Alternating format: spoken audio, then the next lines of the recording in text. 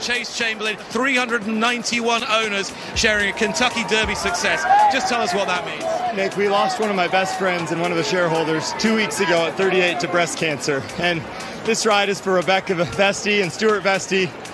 The dream is alive. This is what horse racing is all about.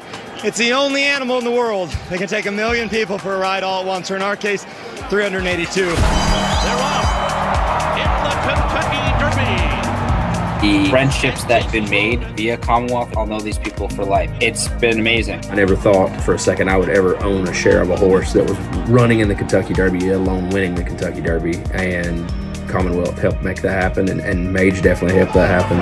And they're into the stretch and trying to hold up Mage. Come on! Come on!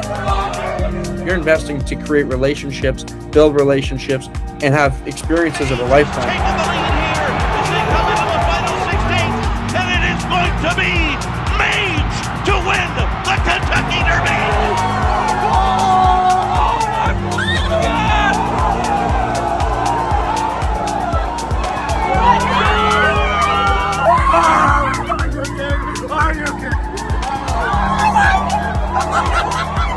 Mage has done it in 2:01.57 seconds under Javier Castellano. Let's go! Just listening to his junior album. Let's go, Mage! Let's go, Mage! What traditionally has been held to the 0.1% of society is now accessible for the masses. Everyone can be involved and everyone can enjoy the experience. How about that? How about that?